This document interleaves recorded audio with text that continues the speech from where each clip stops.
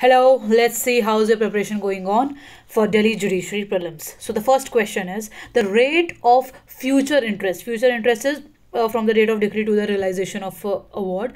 So what is the rate of that future interest in the civil suit?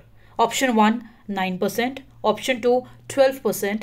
Option 3, 6%. And option 4, according to the bank rates.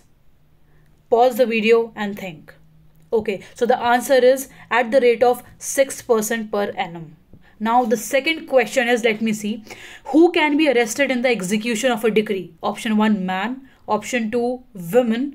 Option 3, minor. And option 4, only A and B.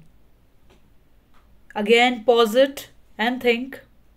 Okay, so the answer is man.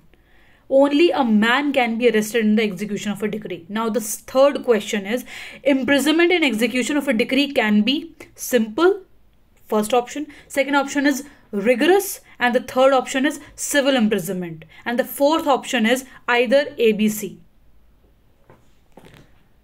Okay, so the answer to this question is C, that is civil imprisonment.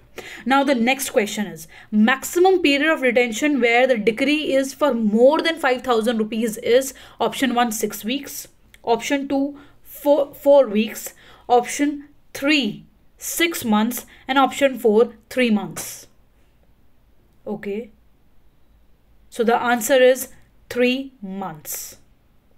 Now the next question is, maximum period of retention in the civil imprisonment for a decree ranging between 2,000 to 5,000. Uska kya hoga?